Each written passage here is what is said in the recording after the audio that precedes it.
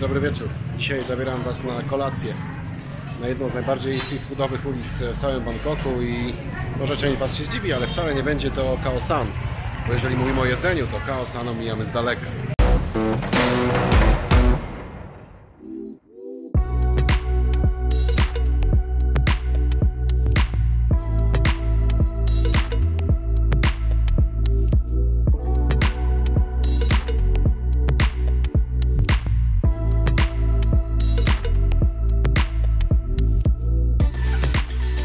Na ulicy Petchaburi, a właściwie w okolicach tej ulicy. Ulica nazywana przez lokalesów także Petchaburi w skrócie. Tutaj od tej jednej z głównych arterii Bangkoku odchodzą w bok małe uliczki oznaczone numerkami. Te ulice nocą nazwę Soi. Soi to oznacza po prostu boczna uliczka. No i w zależności od tego, która ta uliczka, taki ma numerek. Soi 5, Soi numer 5 i Soi numer 10 to są takie ulice, które słyną z tego, że tu właśnie wieczorami około 18, 19, a właśnie w tej chwili mamy godzinę 19, rozstawiają się dziesiątki standów, dziesiątki stoisk z najlepszym jedzeniem w Bangkoku.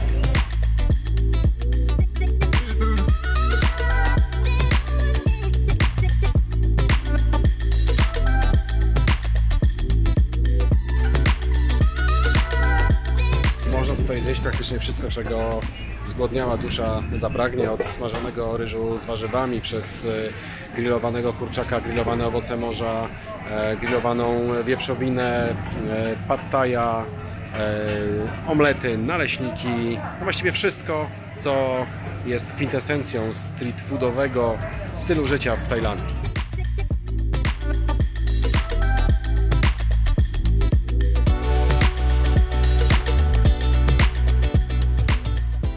Znajdziecie tutaj prawdziwą tajską klasykę, czyli dania, których nie znajdziecie w restauracjach przy drogich ulicach Bangkoku. Tak na przykład sticky rice podawany w papierze, zawijany w gumkę, podawany z grillowaną, suszoną wieprzowiną i z wieprzowiną szarpaną również, czyli taką na słodko. To jest rodzaj mięsa, który jest bardzo specyficzny dla kuchni azjatyckiej. Dodawany jest do bardzo wielu potraw, szczególnie właśnie street foodowych. Można taką szarpaną wieprzowinę również kupić w supermarketach jako zwykłą przekąskę. Odrobina ryżu, trochę mięsa, trochę grillowanego, trochę szarpanego, trochę suszonego, wszystko zawinięte w papier, owinięte w gumkę. No i później albo to z tego papieru się je na miejscu, albo można zabrać ze sobą do domu. Smakuje wyśmienicie, smakuje dużo lepiej niż wiele potraw w super ekskluzywnych miejscach w Tajlandii.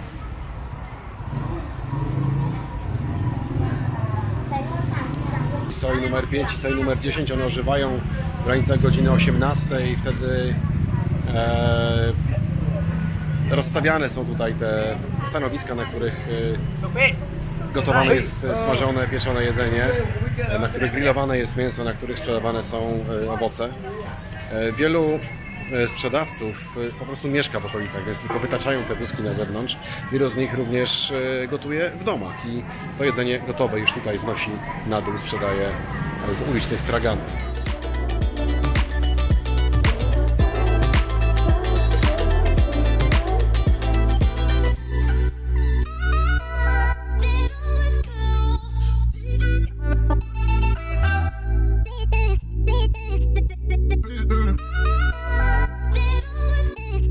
To kolejna tajska klasyka, kolejny klasyczny tajski deser, czyli takie kulki, które są wypiekane z mieszanki mąki ryżowej i mleczka kokosowego. Oczywiście słodkie. Cała tajemnica polega na tym, że one na zewnątrz mają chrupiącą skorupkę, dlatego są najpierw pieczone z jednej strony, później przekładane na drugą stronę, dlatego żeby ta skorupka była chrupiąca również z drugiej strony, a w środku są lepkie, klejące, czasem wręcz rozpływające się. One smakują wyśmienicie.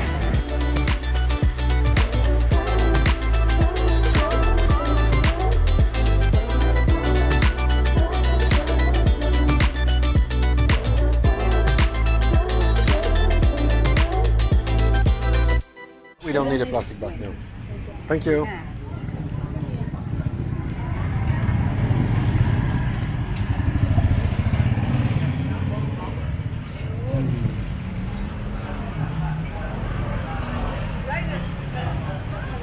Super. I też chrupiące, jak krakersy. albo jak chipsy. W środku super słodkie. Trochę o smaku kleiku ryżowego na początku. Tajowie generalnie lubują się w słodkościach, słodkich deserach, takich właśnie kulkach pieczonych z mleczka kokosowego, z mleka skondensowanego, z ryżu, z słodkiej kukurydzy. Dużo jest tutaj deserów takich, które w niczym nie przypominają naszych europejskich klasycznych deserów ciastkowych, tortowych. Roti, czyli tajskie naleśniki, takie smażone z bardzo cienkiego ciasta, składane w kwadrat, zawijane z przeróżnymi nadzieniami słodkimi. To są banany, to jest masło, to są jajka słodzone, ale też podawane czasem z warzywami, z kurczakiem, z innym rodzajem mięsa. To jest rzecz, którą znajdziecie na stoiskach street foodowych w całym Bangkoku. Tania, szybka w wykonaniu, zawsze świeża, no i przepyszna. Niezależnie od tego, czy to jest wersja słodka, czy to jest wersja z mięsem.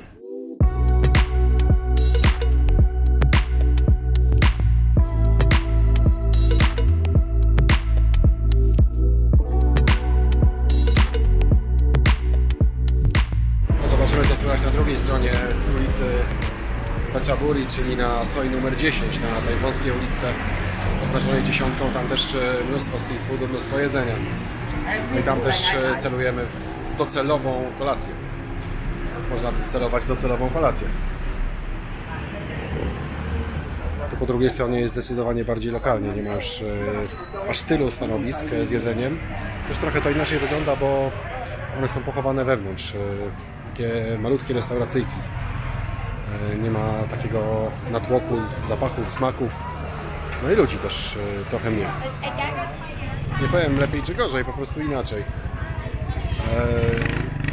Nie jedzenia to nie powiedziałbym, ale zupełnie inne, bo takie bardziej restauracyjne chyba, niż do złapania w rękę i maszerowania dalej. A z kolei dla kontrastu cała droga jest roztrzaskana na kawałki. Trochę nam to przypomina Kambodżę i centrum Sihanoukville, gdzie po prostu nie dało się chodzić zupełnie po mieście, bo tam po prostu nie ma ani dróg, ani chodników. I tutaj Soi 10 wygląda podobnie, ale to chyba tylko tymczasowo, bo jakieś koparki tam stały, więc pewnie po prostu prowadzone są jakieś prace.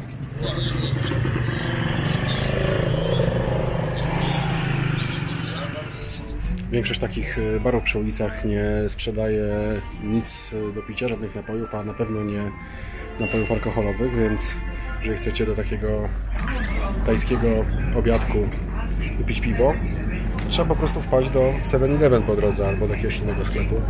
Tu nie ma absolutnie żadnego problemu z tym, żeby takie piwko sobie przynieść, postawić na stole i otworzyć.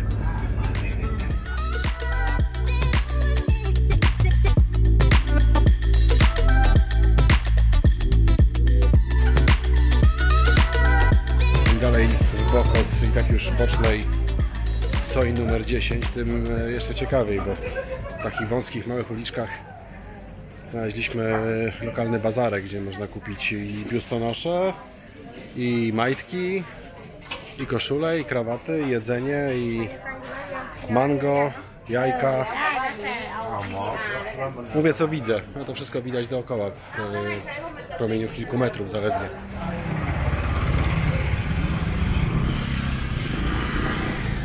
Dużo tam było rzeczy, ale zjeść to tam się raczej nie dało. Zakupy na wieczór do domu to tak, albo jakieś ubraniowe podstawowe, ale z jedzeniem średnio, więc wracamy na główną ulicę. Tu się coś znajdzie na pewno, wcześniej czy później. Grzechem byłoby powiedzieć, że się coś nie znajdzie, bo jest samo jedzenie, kwestia wyboru. W Bangkoku jest tego jedzenia za dużo, no więc wybór padł na absolutną klasykę tajską, czyli kurczak z pikantnymi papryczkami chili, z liśćmi azjatyckiej bazylii, to wszystko na ryżu i na tym jeszcze do tego jajko sadzone z usmażonym białkiem, ale nie usmażonym żółtkiem, po to, żeby to żółtko się mogło rozlać po całym daniu i nadać mu idealnego smaku. Tak właśnie będzie. Czyli kurczak, dobrze usmażony kurczak, może być też wieprzowina w tym daniu. Holy basil, czyli azjatycka bazylia. Oczywiście chili czerwone. Wygląda, że nie jest go niewiele, ale to naprawdę jest dużo. Do tego ryż. No i jajko, które jest idealnie usmażone, bo Białko jest całe idealnie ścięte, super. A żółtko teraz, popatrzcie co tu się wydarzy. Tu się wydarzy to, co się właśnie powinno wydarzyć. Haha.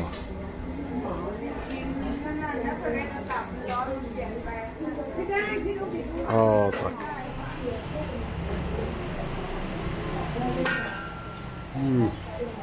Jakie to dobra. Jakie ostre.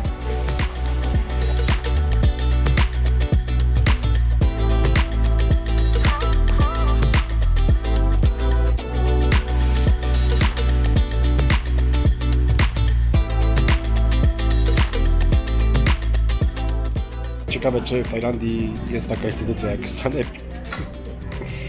A jeżeli jest, to czy w ogóle funkcjonuje i jakie ma zadania?